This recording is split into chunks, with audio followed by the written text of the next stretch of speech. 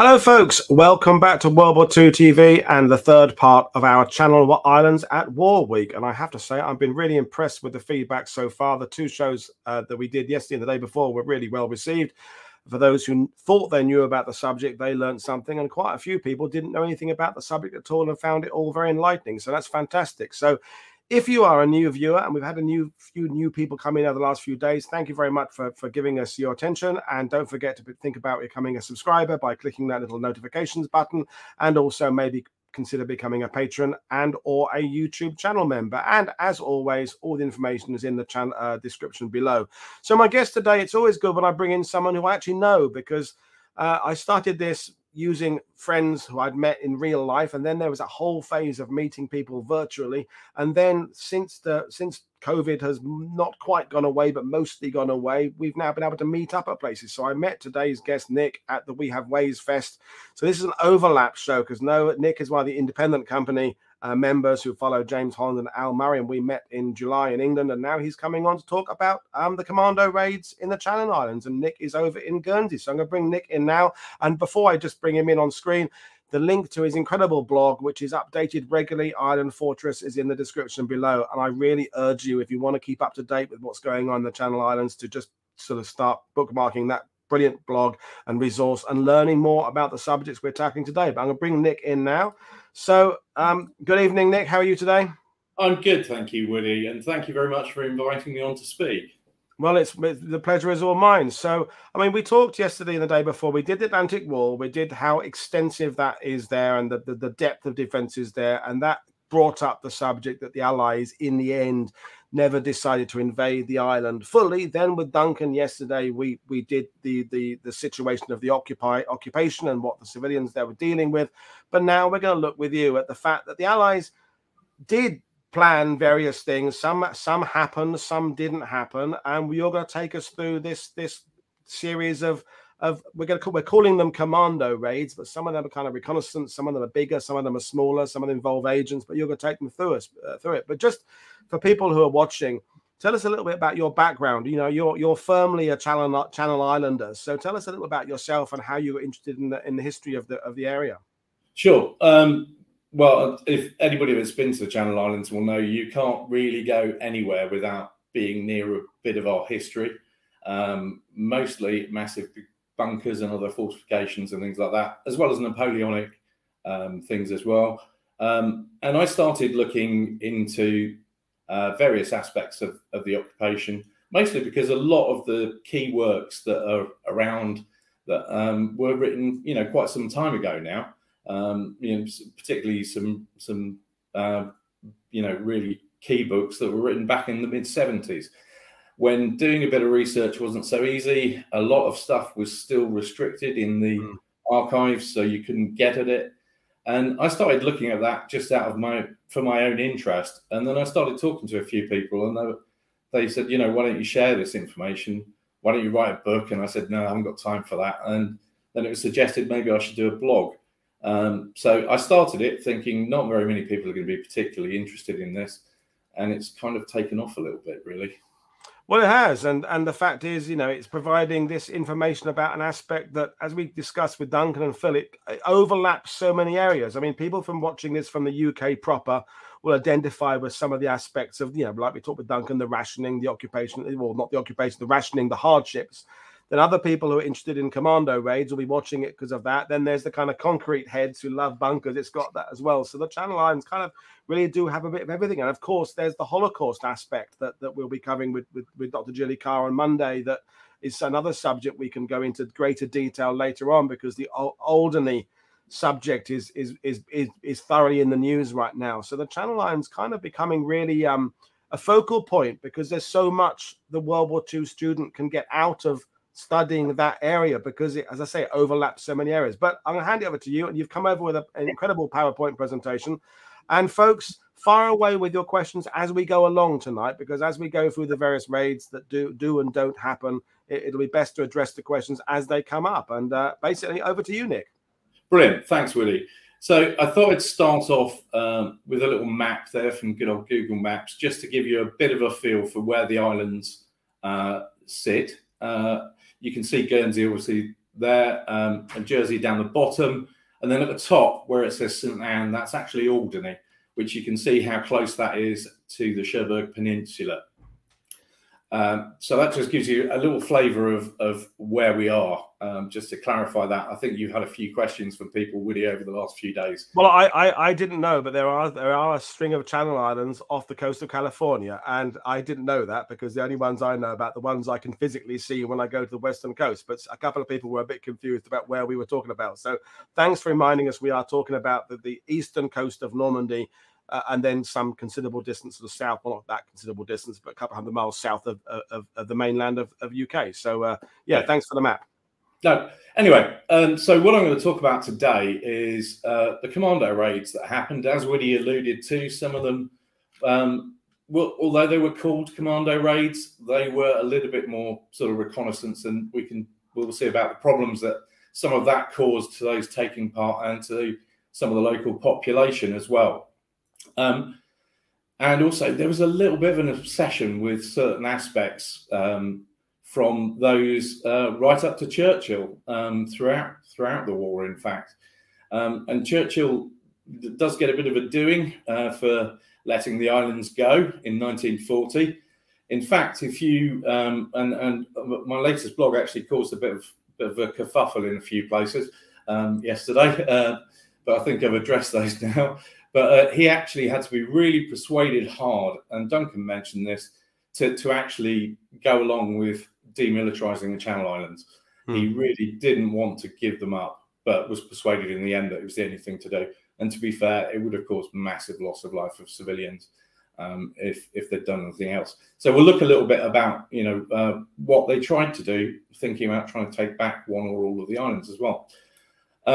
So most people, if they have heard about Commando raids on the Channel Islands, they just think, oh, Operation Basalt, because that was the one that's had the most publicity for a number of reasons. I'm not really going to go into those now because I know you've got the excellent Eric Lee coming on Monday live from Sark, where I will be as well. I'm looking forward to meeting up with Eric and a few others. But the reality was raids started just after the invasion. Incredibly quickly after the invasion, and during the course of the war, Mountbatten particularly and Churchill became a little bit obsessed with raids on the Channel Islands, and there were actually numerous planned or actual raids that happened. So let's kick off with the first raid, Operation Anger. Now, this is quite an interesting raid. Purely because the islands, well, Guernsey was taken on the 30th of June, and by the 8th of July, Hubert Nicholl came home. He actually got briefed on the 4th and was dropped off by submarine on the 8th with the aim of finding out. Churchill had specifically given an order that he wanted to find out what was going on since the Germans had arrived. And he arrived, as I say, by submarine. And this picture I took is from the top of the cliffs where he came up, as you can see, on the south coast of Guernsey. Not a very easy place to get up, but of course, being a Guernseyman, he knew the area well. He came in civilian clothing because the Germans had only literally arrived just over a week before. There was still relatively free movement for him because there weren't actually that many of them here in the island, and they were concentrated mostly around St. Peterport at that time. They did have other areas where they had troops, but they tended to take them back towards St. Peterport. There were roughly at this time about 450 troops in the island, and so he could move around using back lanes, etc. And of course, because they hadn't been here very long, there were no ID cards or anything like that yet. And he could just pass himself off as a normal local person. He, in fact, went and stayed with his family during the course of this. And there's actually, where I took the photo, there is a stone there to Hubert Nicholl, who later won an MC, which I will talk about a little bit later on. That's a memorial at the top of the cliffs. It's quite a spectacular view from up there as well. It's well worth going out there, not only to see that, but also to have a look at the view. But if you do go on the cliff paths for a walk, there are some very steep steps, I'll warn you now. Especially if you've got little legs like me, because I'm a true Guern. They definitely weren't designed by a Guernseyman, put it that way. Anyway, so Operation Anger then went on to become Operation Ambassador. And frankly, this was a bit of a comedy of errors. I mean, the time that Hubert arrived, he actually arrived from the submarine on a canoe that had been purchased from Gamages, the store in London. They'd been trying to work out how they were going to get him ashore, and somebody got dispatched to Gamages to buy a foldable canoe, which they unfortunately assembled inside the submarine, and then found they couldn't get it out the hatch. So they had to take it apart again and put it back together. He was successful in doing his reconnaissance, gathered quite a lot of information, including walking around the perimeter of the airport to have a look and see what was going on up there. He then went back to the beach where he had landed, and on the night of the 10th of July, two other Guernseymen, Lieutenant Martel and Mulholland, were landed as well. And they were there to prepare for the next stage, which was Operation Ambassador, which was due to take place on the 13th of July. And Ambassador was a much more ambitious operation. It was a true commando raid. So the force involved in Ambassador was assembled of 140 men. It was led by John Durnford Slater, who had only been ordered to raise and command No. 3 Commando about a month before. And they'd really had no special training. They had been pulled together at very, very short notice, as I say. And initially they were supposed to arrive on the 13th. Unfortunately, Mulholland and Martel went to go and meet them. And on the 13th, but bad weather had interfered, and they had to go away and come back. They failed, unfortunately, to meet up with them. I'll touch on that in a moment. I mentioned there on the slide, David Niven was involved in this. He actually was a staff officer, and he briefed the men that were involved in Ambassador. He alludes to it actually in his book, The Moon's a Balloon, his autobiography. And some of the facts in that seemed, I don't know if it was the passage of time from when he wrote it, don't tie up with. Yeah, David Niven did like to embellish a bit. His autobiographies were brilliant, weren't they? But you sense that the stories they've been done a few times, and the numbers have got increased, and the daring do has got greater. But yeah, great books. But I just want to jump in at this point and just say that, you know, we're now in course post June 1940. We're after Churchill's, you know, call to arms. This we must strike back, the famous commando order that sets everything into motion. So when we've had other people like Damien Lewis, this is this urgency now for the Brits to invent special forces. You know, there was the era where there weren't anything that we would now identify as commandos. Then suddenly, within months, all these independent forces, the small-scale raiding forces, the commandos, and what later became the SAS, all spring out of nowhere on kind of an old boys network at the beginning. So it was a rush to kind of get something off the ground, kind of to prove to Churchill the concept had legs, I guess. Yeah, absolutely. And they took volunteers from all different sections of the army. And we'll see in a minute why that perhaps wasn't such a good idea at some point. At the end of Ambassador, there was a bit of finger pointing between the various services as to some of the issues that arose during the course of the raid. So they were supported by these two ships that you can see here, who towed some boats across, and those were to be used to land the troops. Unfortunately, some of them being towed behind one of these, which was going at a fair old rate of knots, it took its toll on them, and they were some of them were partially submerged when they got as far as Guernsey. Some of them were quite badly damaged and simply not serviceable. They also used, and thanks to Stephen Fisher, who provided me with this from the IWM archive, in a lot of the accounts, it talks about them using RAF crash boats. They, in fact, used, these were RAF seaplane tenders and definitely not really suitable for the job. And that was one of the things that they took away from the raid, that these were really not the sort of thing that you want to use. To try and cover the noise of all these boats moving around as well, they flew an Avro Anson over the area where they were landing to drown out the noise of the engines of the boats as they were coming along. The pilot was flying around at about 200 feet, according to Durnford Slater's account. And I would recommend, actually, his book is absolutely excellent if you want to read about this and many other things that he was involved in. I concur. So this slide, it might not be too clear for everybody, depending on what side their screen is.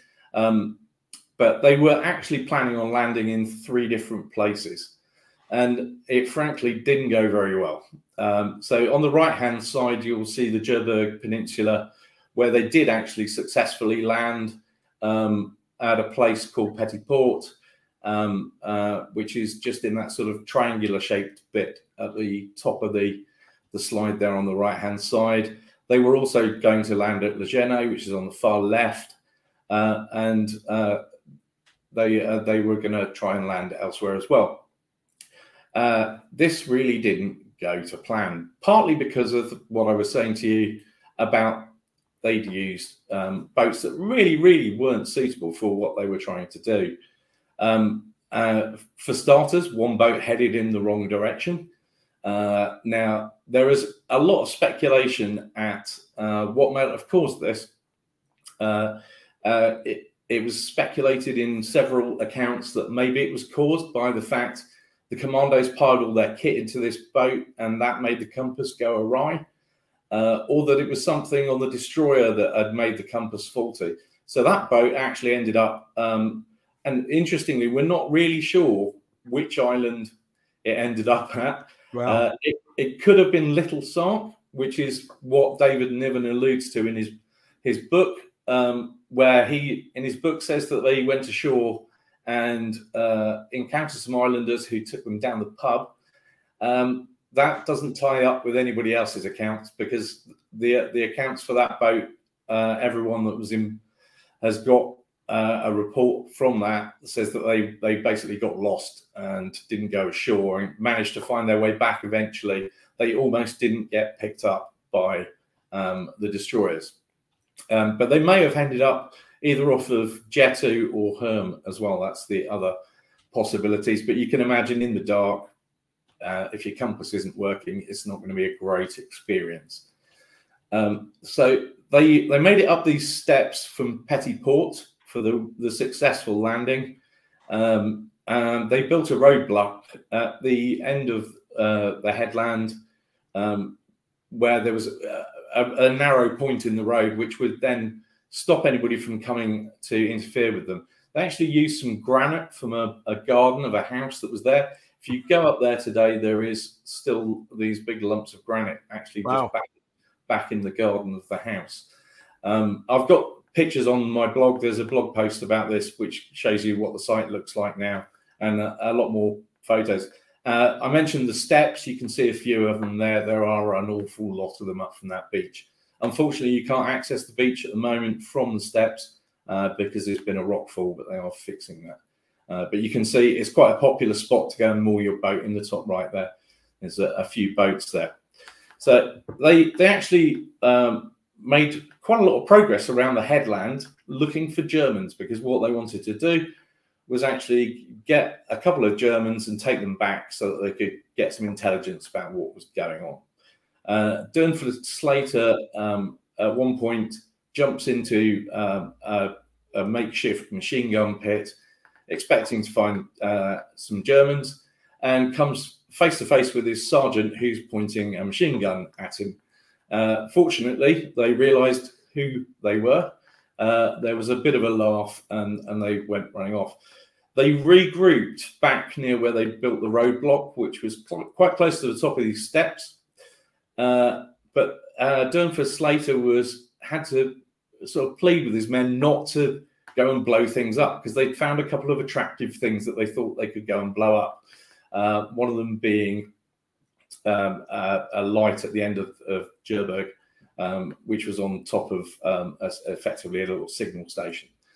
The only shot that was fired by the commandos was actually accidental. Durnford Slater, realizing that they were running a bit late to go back to the boats, was running down these steps, tripped, and he had his Webley pistol was cocked at the time, and unfortunately went off, which actually did bring the only fire from the Germans, which was a brief burst of machine gun fire from some Germans that they hadn't actually found. In reality, most of the Germans were back in St. Petersport because they didn't stay, at this stage of the war, didn't stay out on the cliffs. They got back to the beach and they realized that the tide had changed. It wasn't possible for the boats to get in close enough to pick them up. So they realized that they were going to have to strip off some of their kit, leave some of their kit behind, and they were going to have to swim to the boats. Now, this presented a problem because Durnford Slater couldn't understand why there were a group of his men who seemed quite reluctant to do this. I talked about earlier it was quite hastily put together from a number of regiments, and they didn't actually ask the question at the time, can you swim? Which seems like an obvious question to ask now, but in the haste of assembling this force, they hadn't asked it. So Durnford Slater said a few choice words, sent his men, the men off to go and hide, and promised that the Royal Navy would come and pick them up either the next night or the night after that. Unfortunately for them, the Royal Navy decided that it was too risky, and they weren't willing to come back and get them. So they went into hiding effectively, but unfortunately were captured later. Now, this obviously appears like a massively unsuccessful raid, but going back to what you alluded to earlier about what Damien said in the past, they were just making this up as they went along. They hadn't, there was no experience of doing this sort of thing. So they learned some really good lessons from this, which Durnford Slater took on board. He went back to England, and one of the first things he did was say it's just not suitable using these boats. So they actually started to use most torpedo boats or most gunboats. And he commandeered one effectively for his own use by his commandos. And it is amazing, Nick, the progression over 4 or 5 years. Even by 1942, certainly by 43, commando raids, airborne raids, they're much more meticulously planned. There wouldn't have been the mistakes of making sure people can't swim, those kind of, can swim. The learning curve was steep, but the results were clearly there. And as we've discussed on this channel many times before, it's more about the statement. It's more about the fact that we have managed to land people on an occupied shore. Quite what we did when we got there. I'm thinking about the raid on the aqueduct in Italy, the parachute raid, things like that we did with Neil Cherry last year or earlier this year. It's not about what they achieve. It's the fact you can do something at all. It's the fact that you can mount operations from the UK. You can get them to these places and you can do things under the noses of the Germans. And quite whether they achieve what they're supposed to, it really isn't the point at this point of the war, is it? No, absolutely. Absolutely. And it caused a lot of problems for the Germans because it made them really nervous because they weren't sure. They found obviously some of the kit that had been hidden, so they knew the commandos had been there, and they found the roadblock obviously, so knew that somebody had been up to something, and it made them really nervous about what was going on. And it led to them actually heavily mining the south coast of the island, pretty much actually all the way from St. Petersport on the east coast, all the way around the south coast, right round to the far end of the island. And that was pretty much immediate after this. So one of the great things about the blog is I get people who get in touch with me, and you probably won't be able to read this. It's a little bit small, but this was given to me by a lady called Liz Walton, who lives locally. And it was a relative of hers who'd actually helped hide these guys that couldn't swim. And she hid them for a few days, but unfortunately they were caught literally walking down a road, and they were detained and became prisoners of war. But it's these sort of stories that I find really, really interesting. I touch on this a little bit more in the blog if people want to go and have a look at it. But they went on to be firm friends with this couple, and they came back for golden wedding anniversaries. Some of them actually attended the funerals of both of these of this husband and wife, and they went on to be lifelong friends effectively. How fantastic! Now Ambrose Sherwell got a little bit of a kicking in quite a few publications, and about how he, as the bailiff, so effectively, for those not aware of what a bailiff is here, it's not somebody with a transit van that comes around and bangs on your door if you don't pay your bills. It's actually effectively the head of the judiciary, and also the leading citizen in the island, effectively.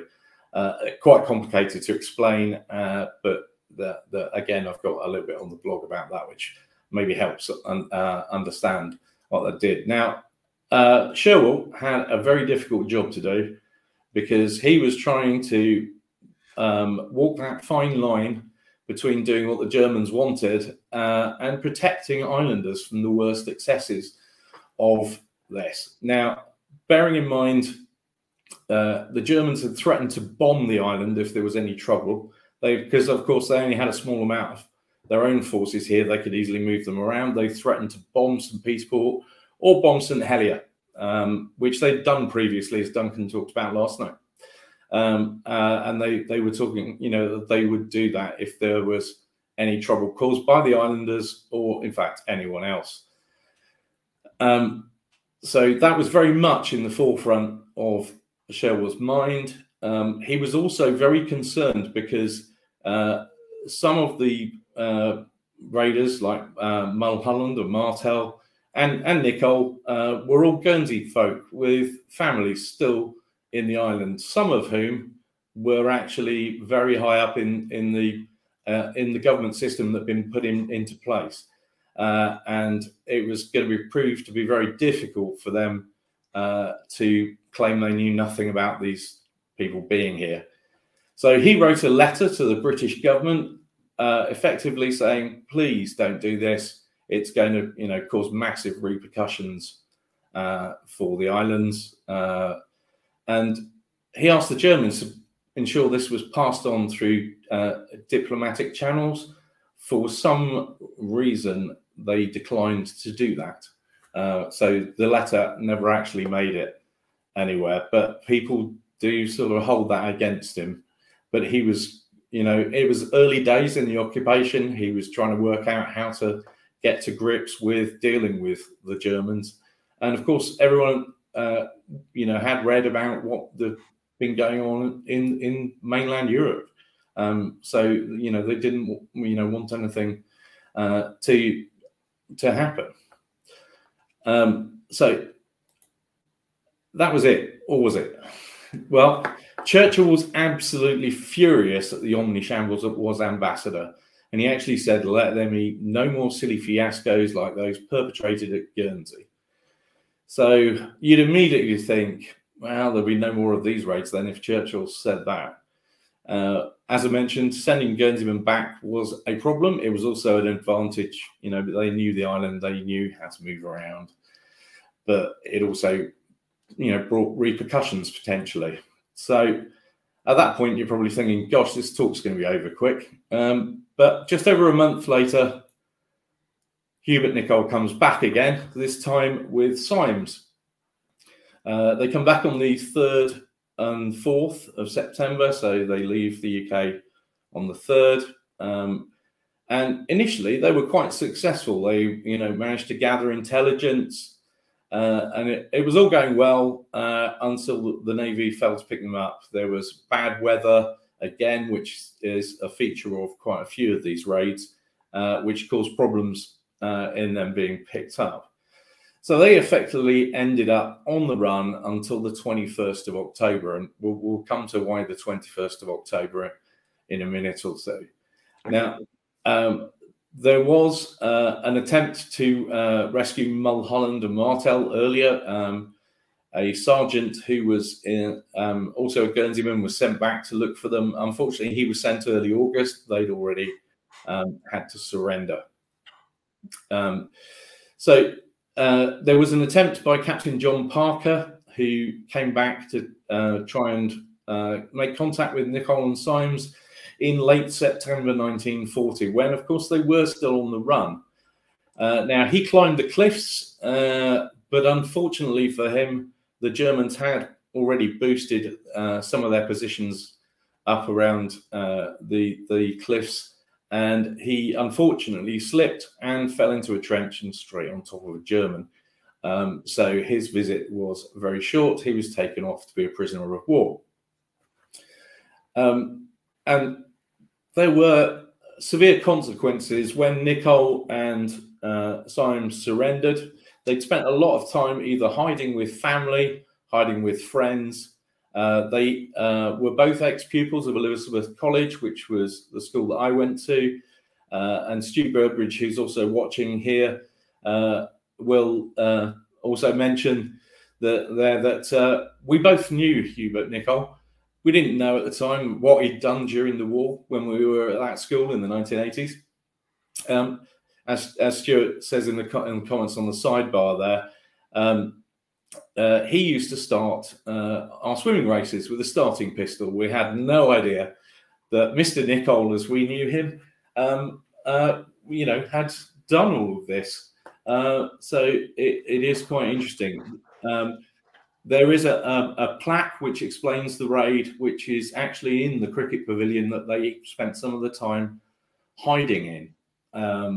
And that's, if you ever should find yourself at the college field and get the opportunity to ask them if you can see it. Now, I mentioned earlier, there was this worry about consequences for them and for their families and those that helped them, because they had a fairly extensive number of people that helped them, not least the groundsman from Elizabeth College. So Sherwell, again, trying to stop any consequences, because, of course, these men, although those photographs show them in uniform, were not in uniform. So they could have been shot as spies. The Germans were really, really nervous that there were forces personnel in the island. They'd actually captured a few when they invaded the island, because people were back here on leave, because incredibly, people were still coming here on holiday in June 1940. Wow. Which is a whole nother story which I've written about, but it's quite fascinating. But they weren't convinced, even when they arrived, that they'd sort of mopped up all of the ones that were here. They also then thought, well, if we found kit on the beach, there's probably some of them kicking about. So they published a proclamation after Sherwell spoke to Major Fritz Bandelau. Apologies for my pronunciation if that's not correct. And he said, look, how about if we have some sort of immunity for anyone that hands themselves in? Because they could have faced the death penalty or various other penalties. And he agreed to this and published a proclamation that effectively said anyone that handed themselves in, there would be no consequences for anyone that helped them. Which all sounds well and good. And they took some comfort from this proclamation that had been issued and the letter that Sherwell had to that effect. Unfortunately for them, they handed themselves in with 5 minutes to go on the 21st of October before the amnesty expired. and the major himself happened to be away on leave. They were quickly whisked off to France, where they spent 2.5 months in solitary confinement. 14 of their friends and family, including Sherwell, who'd helped them, were also taken away. They were deported and spent time in France as well. And they were all living under threat of being shot or various different sentences. Now, I've got another slide here, which again may not be overly clear, but it came to the 21st of December 1940, and the major had been absolutely furious when he found out about this, that effectively his word had been broken, and he moved heaven and earth to stop them from getting shot. And he said to Sherwell, he actually spoke to Sherwell and said, you know, my word is my word, and he was absolutely beside himself at what had happened whilst he wasn't there. So this comes to the proclamation. Here is from the Guernsey Press. I've got an extensive collection of papers from the occupation, which seems to be ever growing, and it was on Christmas Eve 1940, and it lists all the various different people, how the Germans thought they had broken the rules, and what the potential penalties were, being death or various lengths of imprisonment. And what you can't see in this is they then decided that they were going to treat the commandos as being commandos and not being spies. They also decided to send everyone back that survived to Guernsey. Sherwell, however, was not allowed to retake his post. So again, you can see clearer images of that on the blog. Unfortunately, it doesn't show up very well here. Yeah, but just an excuse for people to go to the blog, isn't it? And before we move on, yeah, sure. To ask you a question. Apologies if it's a dumb one, but it may be different from Guernsey and Jersey. But did the Germans treat everybody on these islands the same way? Because I'm assuming some people there had maybe dual nationality. I expect there were some people from maybe France or Switzerland working in restaurants and things like that. I know there'd been the evacuation before the Germans arrived, but once the Germans are there, was everybody on those islands treated exactly the same, or were there levels of status that would give you a different type of punishment if you incurred, and if you did something wrong? I'm not sure if there was anything that would give you a different type of punishment if you did something wrong. I think that was probably fairly standard, whatever your nationality was. Right. Duncan spoke yesterday about Winifred Green, the lady who said Heil Churchill when a Swiss chef said Heil Hitler to her, and she got deported. Ironically, the Swiss chef then got caught pilfering things and got a longer sentence than Winifred Green did. Wow. He got 3.5 years. Okay. From that point of view, I don't think there really was any difference in treatment so much. At different points during the war, though, when, for example, America entered the war, any Americans were deported. Right. Also, when the Russians switched sides, there are proclamations that dealt with they had to go and register, and by doing that, they then ended up having to be deported. There wasn't anyone that I'm aware of that was shot in Guernsey. I can for any resistance activities. I can see Stuart's mentioned in the I'll put it up on screen. Sidebar there that he thinks a couple of people were shot in Jersey for resistance activities. I think he's correct on that, actually, and that one of them was in fact French. So yeah, that was the case. So moving on from those early days raids, then I probably should mention actually that both Symes and Nicol got the Military Cross for what they'd done. Having spent so long hiding from the Germans, gathering information, etc.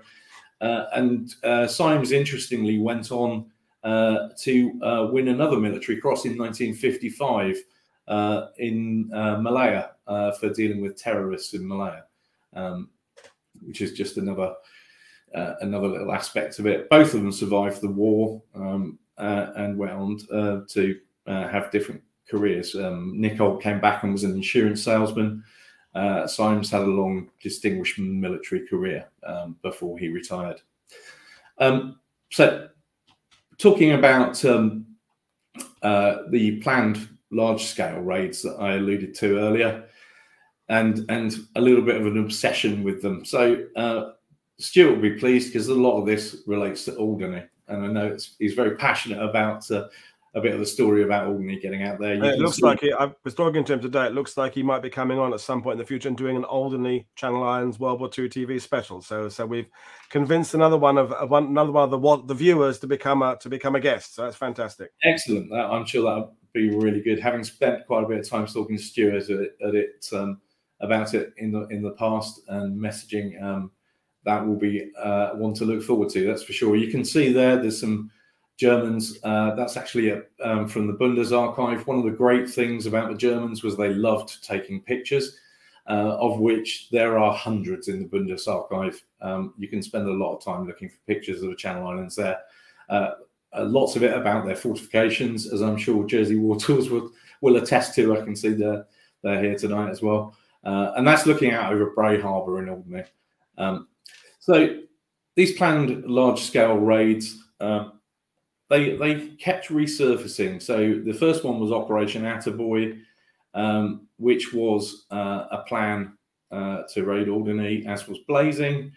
Constellation was a plan to try and retake one or all of the islands in March 43, which became Concertina, which goes back to Alderney. But we'll see why that is now. So why were they contemplating this? What was the reason for it? And it's quite interesting if you go back and look, as I do, spend my evenings looking for things to try and link some of these things that you read about in books or people's diaries, or that you've already found in the archives, and you try and tie things back, stuff that you just find by accident, to be fair. When you're looking for something completely different, you stumble across a reference to something. And the Chiefs of Staff minutes are absolutely fascinating. The War Cabinet minutes, you find all sorts in there. Now, one of the great sources that sort of took me to those was General Sir Alan Brooke. You can see him there in that picture, and he got mighty miffed about some of these plans. Mountbatten, Churchill, and Hughes Howlett became slightly fixated with taking one or more of the islands back, which, if they'd gone ahead, they really would have been disastrous, frankly. You know, certainly for Guernsey, Jersey, there would have been massive loss of life, particularly so in Jersey because there was a larger civilian population there. But they kept coming back to these plans, very, very similar plans, frankly, over a number of years, as we'll have seen.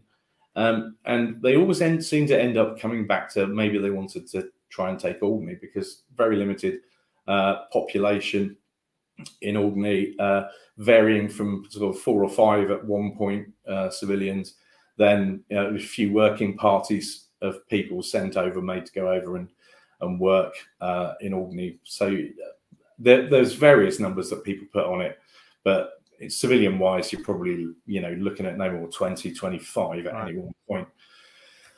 And Alderney, of course, is quite close to the Cherbourg Peninsula, and the Germans started putting large guns on there.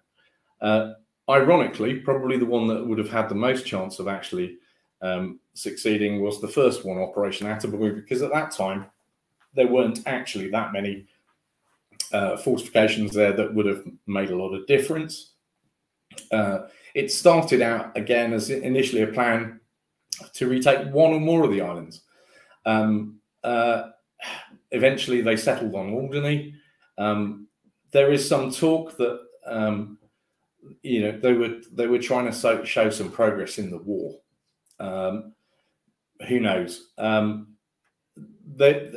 were also other reasons, perhaps, why Alderney was looked at. The Germans used it to control their shipping that was going up and down the French coast, if it was going past there. And they concluded that, you know, well, they had no idea of the garrison size at the time, so it was a massive punt.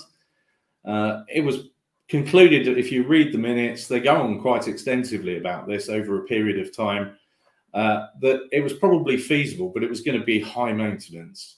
You're looking at an island that's 3 miles by 1.5 miles, and you know it's going to take a lot of men to retake that island.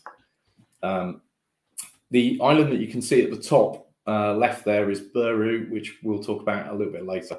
But just while we've got that map up there, it'll help give it a little bit. Just a quick question for you. In your, well, maybe a long question actually, so I apologize. But in this research you've done, when names like Hughes Halleck come up and Matt Batten come up, I can't help thinking of David O'Keefe and his work on the pinch raid aspect, because I'm assuming that the Channel Islands have Enigma machines on them that the Germans are using. And we know that 41, 42 particularly is the era the Allies are very worried about the 4-rotor Enigma machine going into service, because they're going to lose their ability to break code. So I'm wondering whether in any of the files you've read, the name of, you know, Ian Fleming's name has ever come up, or anybody else there, because that may have been a reason. I'm just throwing it out there. I'll bring David O'Keefe in at some point to respond to it, whether or not there was any possibility of these raids being pinch raids to get Enigma, because that makes sense. You know, not to take the island, but to hide a raid to get an Enigma machine as a destructive raid on something else, because that was certainly something that David has been working on. Any thoughts on that? Yeah, I mean it's quite interesting, because if we move away from Attaboy now, we move on to Blazing. Now you can see in the photograph there, that's actually one I took of a photo that's on a wall in a museum here. Those circles there are actually the ranges of different gun batteries in the islands, which you can see do cross over to the Cherbourg Peninsula at various points, and they've got, you know, the waters around the Channel Islands fairly well covered. And this one actually got as far as training for the attack in the Isle of Wight, and they're going to use Guards Regiment to do it. There's actually a really good audio archive in the Imperial War Museum with one of the chaps that was involved in this. I've written a blog about it, unsurprisingly, using some of the stuff that's come out of that, which is really interesting, tying that into other things. And one of the things that comes out of it was they ask him at the end of this interview, well, you know, what did you do after this then? You were stood down from this raid. What did you do? And it turns out they were part of this was then used as planning towards Dieppe. Some of the troops were also used for the Dieppe raid as well. So there could possibly be some sort of interaction with that. Well, as we all know, if we say Enigma enough times and we circle, then it summons David O'Keefe from Canada, and he'll appear in the sidebar. So if we all join together and link hands, folks, and say Ultra, Enigma, we will summon David O'Keefe from the depths, and he will come here and appear and give us his knowledge. But yeah, that there is the fact that these people moved on to the Dieppe raid is really interesting. Yeah, and there is an Enigma machine in one of the museums here that you can go and see. In fact, I was there just the other day, at the weekend. So this one was a bit more ambitious, shall we say. The initial plan was to hold it permanently, which was going to be a massive amount of resources. They decided they'd need 4,800 men to land, and they were going to have a massive naval bombardment, as well as a bombing raid on it. And they really were thinking about it, because if they held that, it might actually cause a few problems for the Germans on the French mainland. But logistically, it was going to be an absolute nightmare. So they thought, you know what, let's just hold it for a week, which seems just crazy to put this amount of resources into it. And I'd said earlier that Brooke got a little bit annoyed with Mountbatten on quite a few occasions, and he records in his diary on the 6th of May 42, arrived just in time to go to Chief of Staff meeting to turn down proposed attack on Alderney. It's as a large raid by the Guards Brigade. He also then goes on to say a truly bad idea. Now, this was partly coloured by the fact that the RAF said, basically, if you want fighter cover, we can only give you fighter cover for 15 minutes at a time over Alderney. And we're going to tie up a huge amount of aircraft. They predicted that they might actually lose up to 700 aircraft if they were holding it for a week, which would just have been crazy in 42. And of course, the Germans could take off from airfields on the Cherbourg Peninsula and on the other Channel Islands and hang around for absolutely ages. So it just was a completely, in my opinion, bonkers plan. Yeah, I agree. Bonkers. Yeah. But there was also the element that perhaps they were under pressure to start a second front. Stalin was pushing for it, and they thought this might be some sort of small sop towards Stalin if they had taken Alderney and held it, that they were really serious about, you know, starting an attack on mainland Europe. So that's blazing. Again, I've written about that one in much more detail. Because we were limited on time, we're kind of going through these a little bit quickly. Then they came up, we're a year on again. It always seems to be March that they seem to come up with the idea they might want to attack the Channel Islands and you know, perhaps take one of them back. Lord knows why. Mountbatten, of course, has got the ear of Churchill, being a member of the royal family and also spending a lot of time staying with Churchill weekends at his private residence and things like that. And they used to sit around drinking, you know, in the evening, and they'd come up with these plans. We all know that Churchill liked a good boy's own adventure, and Mountbatten would be constantly in his ear over a weekend. There's quite a lot of that recorded in various accounts where that's partly why Sir Alan Brooke got quite annoyed with him, because he kept having to diffuse these ideas that Mountbatten was coming up with, and then Hughes Hallett would sit there in a chief of staff meeting as well and go, "Oh, that's a good idea." And then Churchill would get roped in, and it used to take they'd spend a lot of time on this. As I said, it could have been devastating for the civilian population if they picked another island, particularly when we get to the amount of forces that they were planning on using on this. It was just absolutely crazy. So they decided, I know, what about Alderney? We've planned for that before. Let's have a bash at that. So that operation, again, you probably can't read these, but I have got bigger copies on the blog. Concertina was the renamed operation. We're back in Alderney again. They were happy that there was a minimal civilian population. They estimated slave workers were about 500. That's massively out, you know, but that's just what they recorded because they had no real intelligence about what was going on in Alderney. There was only one escape from Alderney, and that was much later in the war. And they were going to devote, again, a massive amount of resources to this. More worryingly, they were going to have 400 to 500 light to medium bombers and 16 squadrons of B-17s. And they're going to use them for 2 days. Now, if you can imagine, we've already just talked about Alderney being quite a small place. The destruction that would have caused on the island would have, you know, I'd question whether they'd successfully hit it very often. I'm sure with that amount of force, they would eventually manage to hit it quite a bit, but it was going to take an awful lot of bombs. You know, it was just beyond belief. And again, all for what? It was, you know, really not going to work. The other idea they had back actually with blazing, which is talked about by the officer that I mentioned, again, which is a problem that he identified, was somebody suggested that they'd use paratroops to land on Alderney. Now, as he quite rightly said, it's about 1.5 miles by 3. You're going to have 20 seconds to drop paratroops before somebody gets their feet wet.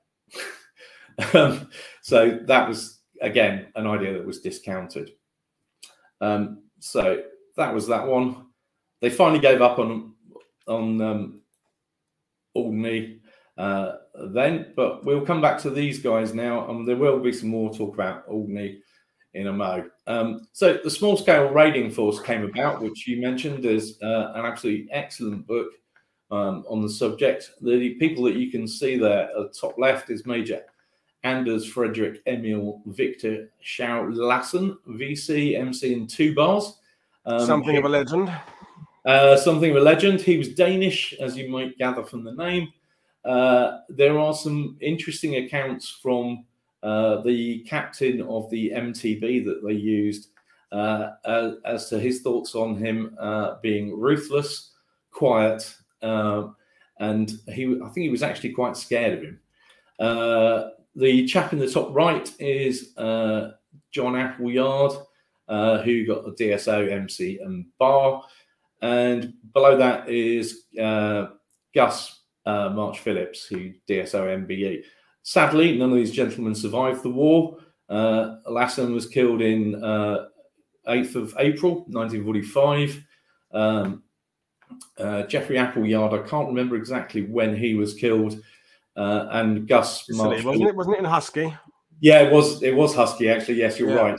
And Gus March Phillips was killed during Operation Acquaint. Egerton, he's buried about 15 miles away from me. Yeah, I go very frequently. Yeah. Sadly, he was killed during that operation. Now, these guys form a bit of a theme when we go on from here.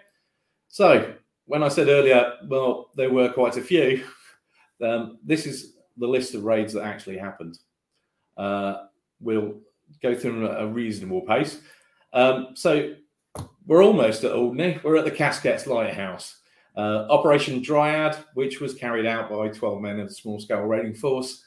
Now, as you can see from the picture, that is not a particularly hospitable place to try and attack, not least because of the rocks, the fast-moving current, and then you've got some Germans to contend with. Now, fortunately for them, the only Germans that were there were effectively signalmen who were there to control the light when they turned it on for German shipping and also to operate a radio.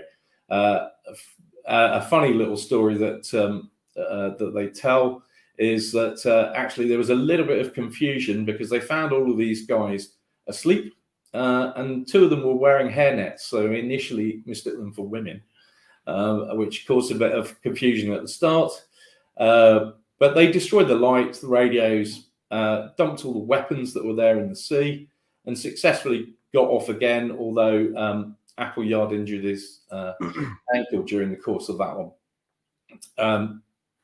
So that one was really quite successful, and Appleyard was a little bit indiscreet in his letters back to his father, and he talked about the 7 little, I think he called them 7 little angels that were singing, which is obviously alluding to the 7 prisoners, because he talked about we've been back, because they actually tried to land on the Casquettes shortly before, but the weather had defeated them. And he talks in his letter about we went back there to the area where I was recently. So he'd obviously told his father at some point when he'd been on leave or something, where he'd been. But they proved to be a great source of information. Unsurprisingly, it became very unpopular amongst the Germans to go and be stationed on the Casquettes Lighthouse after that. So that was really not something you wanted to volunteer for, and it formed part of the making Germans worried that you might be stood on the coastline somewhere guarding it and you'll get snatched. Well, that's the whole point, isn't it? And that's what's come up in other shows with Neil Cherry and Damien, is to instill in the Germans, wherever they are within occupied Europe, whether it's Italy, Yugoslavia, the Mediterranean or the Channel Islands, you might be attacked by some commando jumping at you at the middle of the night with a commando blade. That's kind of the fear you're trying to instill in people, isn't it? So that you just theoretically you're not going to do your job as well. You're on edge all the time. So again, this is what we've talked about with other people. It's how you measure these raids, how you measure the success is open to interpretation. Is it because fear amongst the troops is very difficult to gauge and to understand over the next few weeks and months. It might have had a drip effect on these. So yeah, it's I think that's sort of worth mentioning that just because you don't necessarily kill a garrison of German defenders doesn't mean you're not having a huge effect on the morale of the garrison. But yeah, absolutely, and it made the Germans very nervous throughout the Channel Islands and mainland France as well. So the next one, we're almost at Alderney, where I mentioned Buru, the island which is about a mile and a half off the coast of Alderney. And Op Bramford was where they actually went, the small-scale raiding force again, just after Dryad. They went to have a look because for future plans, maybe maybe we might want to use Buru as an artillery base to attack Alderney. And they landed. It was just to assess the suitability of it. They landed and got away, and basically nobody actually knew they were there. Buru is the island just at the top right of the picture there. That's Alderney itself there, with the, as you can see, the long pier at the harbour there, the long breakwater. So then we get to Basalt, which, as I said, I'm not really going to talk about because Eric, absolutely fantastic guy for this, and he'll be filling you in on this next Monday. But that's the famous raid on Sark. That's a picture of Sark there. Oh, this slide's not quite worked. It's Huckabuck, which you can see the lovely island of Herm, which is just off Guernsey's coast, and the beach that you can see sort of running down the left-hand side of the picture is Shell Beach, where there, again, small-scale raiding force were here. They had a look around the island, found no Germans, because effectively the Germans were using it more for a bit of R&R during the day. They'd go shooting there, shoot rabbits, etc.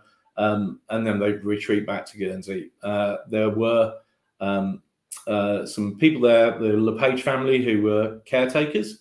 And again, another of the great things about doing things like this is a gentleman called Jeff LePage got in touch with me when he saw I was going to be talking about these raids, and said, "Oh, my grandfather was actually on there as the caretaker, and his grandmother was convinced that there had actually been somebody there overnight, and particularly because she came out and saw that some of the doors were open on a barn and things like that, and an almighty row broke out between them because they were arguing about whose fault it was and that these had been left open, and actually it turns out it was the Commandos. They did leave some leaflets for the Germans to find for exactly the reasons that we were talking about just before.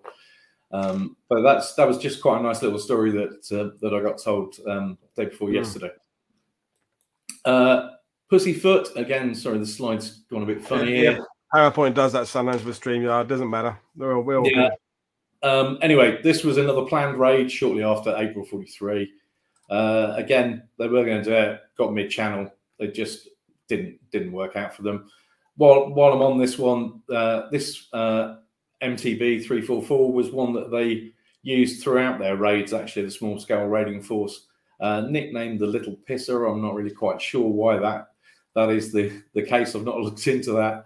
According to the guy in Normandy who wrote the book about Operation Aquatint, is because it leaked in the engine room. Something it leaked, so it used to piss all over the place. So they called it Little Pisser. So there was something to do with the transmission or the gearbox or the engine that leaked. So that's where I understand the nickname came from. That would make sense because there is reference to that happening and them having to repair it mid-channel on. Well, there we are then. We've sorted something out between us, Nick. The coming together of minds. Wonderful. So there we go. So anyway, Pussyfoot didn't happen. To be honest, probably really not worth talking about more than that.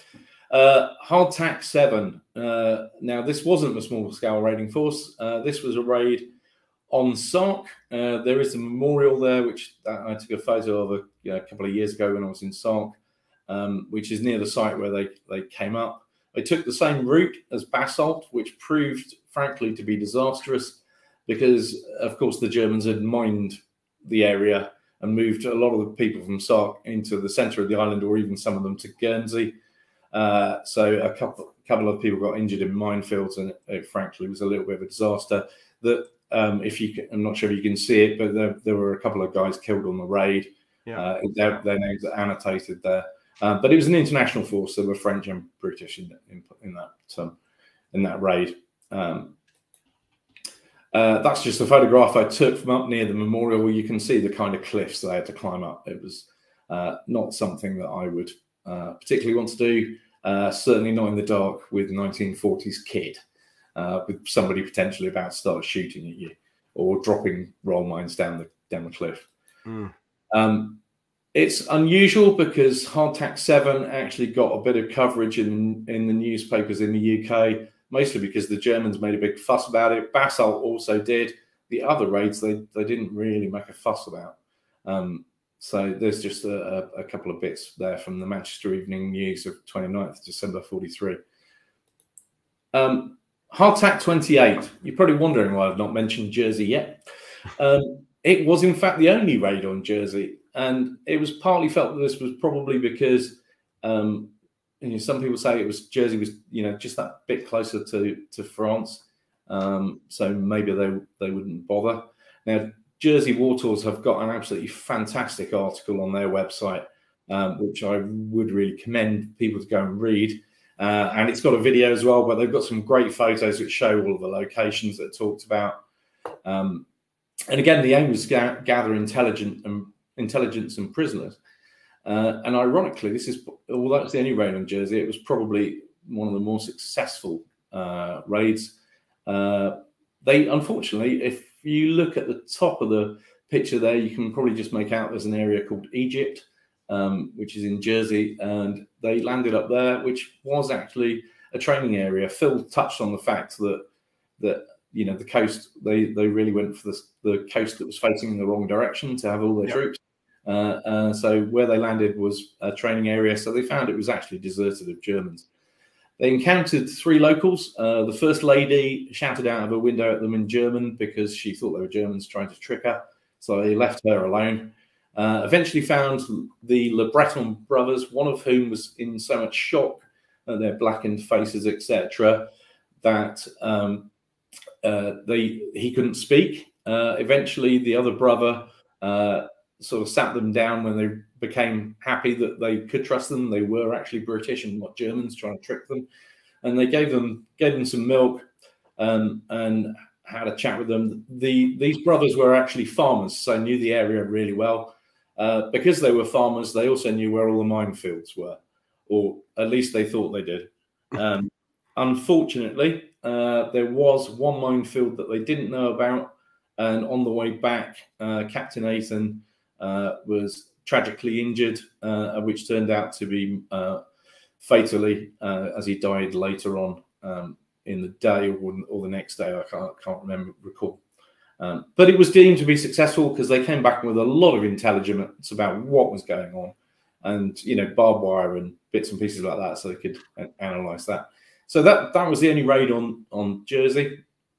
Before you move on to local raids, I want to address one of the things I love about this channel is the viewers contributing questions and comments and theories. And Rob Crane is saying that he's increasingly thinking that the hardtack raids were cover raid for COPP reconnaissance raids. So that's the combined operations pilotage parties in Normandy. Been sent a document that refers to 12 reconnaissance cover raids. Have you heard anything about that, Nick? Yeah, I've heard of that being suggested. I've not actually seen anything that indicates that.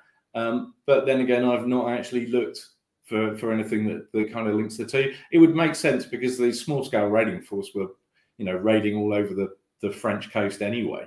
So it could well have been something connected. And then this is where just again, I'll go back to you in a minute, is that none of us who study World War II can possibly live long enough to do everything, and where collaborating with other people is so important because you're working on what happened in the Channel Islands. Rob Crane is obviously looking at something else. David O'Keefe's doing his pinch raid work. Is that by coming together, sometimes research will overlap, and what you've been working on will help with someone else's research, and vice versa. And Phil from the Jersey War Tours, what he's working on as well, and Duncan yesterday. So it would be interesting if that we could get a little posse of people who are researching on things that then has an overlap that means that we can push some of this Channel Islands research on, because there's clearly there's potential more information to find out about these raids. Yeah, absolutely. And one of the great things about living in a small community is there are several other people that are tour guides or people that have just do this as a hobby that regularly ring me up because they'll have found something and they wonder if it crosses over with anything that I've looked at. or I know I can ring them up and say, look, I've just found this. Can I ping it to you on an email? Yeah. Can you have a look and see, if this rings any bells with you? And I really do value that, that people will, share their research quite freely, which is great. No, definitely. And it all helps, everyone. So why no more raids? Well, as you can see from this newspaper cutting, which explains what it was like after the Channel Islands were effectively cut off after D-Day. They were effectively a prisoner of war camp that didn't need guarding. And strategically of no use, which interestingly, that had been concluded way back in 1940 when the islands were demilitarized, and yet they still mounted, they had these plans to retake one of the islands. There was Operation Witticism, which was cancelled due to weather. That was actually our friend Lassen again.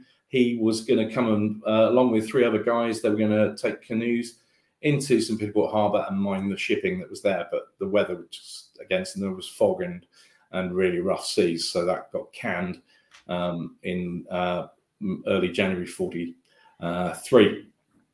Were there any others? Interesting, going back to sharing information. I've been talking to a couple of people that they've got things that indicate there might have been something else, on a very small scale, but it's just not been either discovered in the archives yet, or a lot of stuff. There is still a lot of stuff that's time barred that you can't access. I'm also wondering, Nick, given where I am in Normandy and my interest in the airborne landings, is that given that the American Air Armada for D-Day, bringing in the paratroopers, flies over the Channel Islands, and as Phil said on Monday, the number of anti-aircraft batteries there are on Jersey, and I guess there's others on the other islands, or whether there'd never been any consideration of some raids on June 4th, 5th, or something to kind of knock out some of those anti-aircraft batteries. As we know, as far as I know, no aircraft was ever shot down by those anti-aircraft. I don't even know how many shells they fired that evening because the weather was bad. But whether that was ever a consideration, because the Allies with June the 6th are trying to maximize their chances of success, and maybe sending in something to knock out some potential batteries that could have hampered that fleet was considered. Or have you ever found anything like that? Yeah. The Germans, surprisingly, were very slow on D-Day to actually do anything in terms of anti-aircraft fire. There's a diary by the Reverend Ord, and he records in that these planes were actually keeping the islanders awake as they're going over, and he didn't hear any gunfire till 3 o'clock in the morning. So some hours after they'd started hitting, I think they started hearing planes at about 10 or 11. I can't recall off the top of my head. That would be about right, because the first drops were sort of just after midnight here. So 10:30, 11 o'clock. Yeah, and they could hear gunfire, from the naval bombardment throughout the campaign. So so that's that. I mean, there were air raids to try and knock out the radar at Fort George here. Which the Canadian pilot sadly was killed, a Typhoon pilot. He actually came on 2 separate occasions to attack it. The first time he damaged it. The second time he came back, unfortunately, he was shot down. So in the end, they concluded after Hardtack 28, Laycock canned all these raids because they were just using up too many resources, and encouraging the Germans to reinforce things where they could. So let's just stop doing that. Okay. I thought I'd switch things around a little bit now. Now we've talked about the Allied ones. I'll just touch on this briefly because I know we were talking earlier, and you're planning on doing something on this at some point later on. A chap that, if people were watching last night, Hofmeier, who was the commandant, former captain of the Scharnhorst, a very ardent Nazi, decided in March 45 that it'd be a good idea to raid Granville. It was successful from the German point of view. They got 30 US POWs who stayed in Jersey for the rest of the war. They mined some ships, damaged some docks. They liberated some German POWs. Interestingly, some didn't fancy it so much. So at the first opportunity, did a runner and surrendered again before they could be taken back to Jersey, because they knew what conditions were like in Jersey and didn't fancy it much. There were a number of Allied casualties, sadly, both British and American, and French dock worker as well. But as I say, I won't touch on that one too much, because we talked about it, and you're planning on doing something on that. Well, I mean, and I can extend the invitation to you right now, because if and when I cover it, it will be in March. So we could do it next March, or we could wait till March 2025, 25th on the anniversary. But whatever, yeah. I mean, there is, folks, if you're watching, there is a Heimdall book on the operation, the German operation. It's quite extensive because the Germans, there were quite a lot of photos taken of it, and so it's quite an interesting read. And I believe it was the last sort of amphibious raid in the ETO of World War II, and it was the Germans against the Allies, which was interesting. I think it was the last one. Yeah, I believe it was. Yeah, and I'd happily come back and talk about this. I've got an awful lot of stuff on this. So yeah. Well, that sounds like we've made a second date. If this is kind of if this is like a blind date, Nick, we've gone through the first one. We're already making plans for the second one. That's good. Yeah. Oh dear. But yeah, no, more than happy to do that for you. There's quite a lot to talk about that. We could probably do, as I say, an entire show just talking about that, and about what a horrible person Hofmeier was and what his motivations were. They made quite a fuss about it. So in the Guernsey Evening Press, you won't be able to read this here, but I've blogged about it, where you can see a proper sized image that you can read. And they made a big song and dance about this raid and how wonderful it had been, and what they'd done. Obviously a limited audience for that newspaper. I've cantered through some of them because we had an idea on timing wise. But I thought those of the independent company that are here would be disappointed if I didn't include some concrete in the presentation somewhere. So there's a couple of bunkers for you that I photographed around the island recently. There was some conversations earlier about when you're going to mention concrete, and Katie jumped in and said he's not going to, and Jane said I hope he does, and Mary said I hope he does. So there was obviously a concrete fix, and I don't need much in temptation to start talking about concrete. So it's like there's some great restored facilities to go and look at here.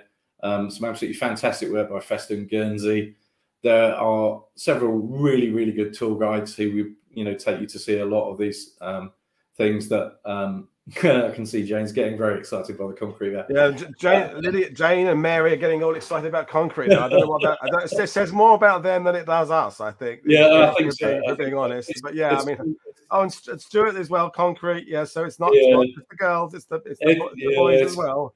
It's kind of a running joke with the IC, which I mean, it's concrete is something that is not talked about enough, I think. But yeah, well, I mean, it's been a brilliant presentation, and as you said there, it's more than just that one raid that we're going to be talking about on Monday. There's the fact that it was considered, and I think the fact that you're plowing away doing this research is to your credit, because there's clearly more stuff to be found out. There's more connections to be made. There's overlaps with other areas. I'm intrigued. I did try and summon David O'Keefe on Facebook, but he's probably teaching at the moment, because I bet there's some kind of pinch raid enigma overlap, because David will find them. He's found them in the Saint Nazaire raid. He's found some pinch raid connections there, and with the Bordeaux Commando SBS raid. So I would be really surprised if in 42 the Channel Islands hadn't come up in some kind of shape concept of